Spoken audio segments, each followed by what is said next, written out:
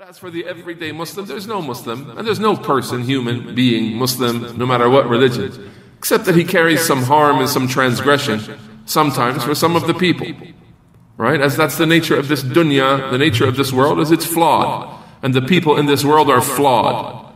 And they harm you. And that's what it means to live in this world. To be realistic, we can't say, we live in this world and I want all my rights upheld all of the time by all people around me.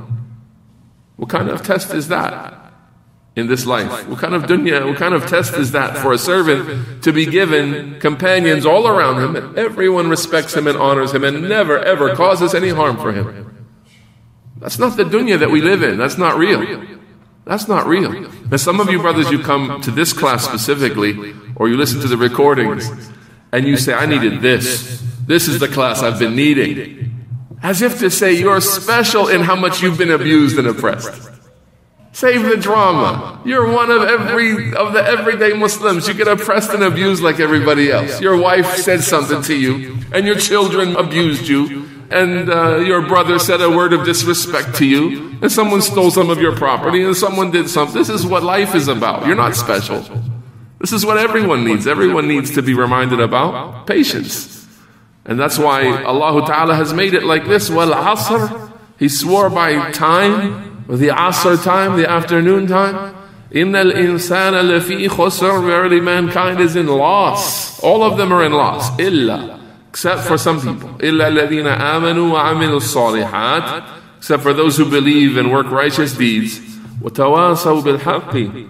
And they admonish each other towards the truth. وَتَوَاسَوْا بِالصَّبْرِ. And they admonish each other to be patient, because that's part of our life, that we deal with transgressions and oppressions. So we're not innocent.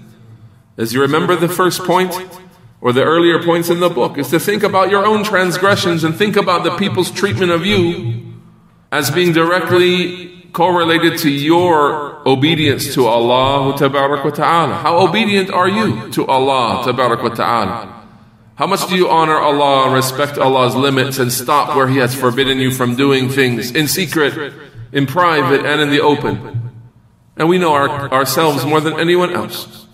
And that's coming up. More of that kind of talk is coming up later in the book that we shall enjoy, insha'Allah ta'ala. So don't think you're special that, you know, this is a class for you and all of that. This class is for every Muslim and every person. Naam, and Allah ta'ala knows best. So real tranquility of the soul comes with excusing people and letting things go for the people who deserve that treatment, the average everyday Muslim. وَقَدْ يَتَسَوَّرُ الْإِنسَانُ أَنَّ الْعَفْوَ مَذَلَّةٌ. A person could falsely imagine that excusing others is a kind of humiliation for himself, or a belittlement of himself.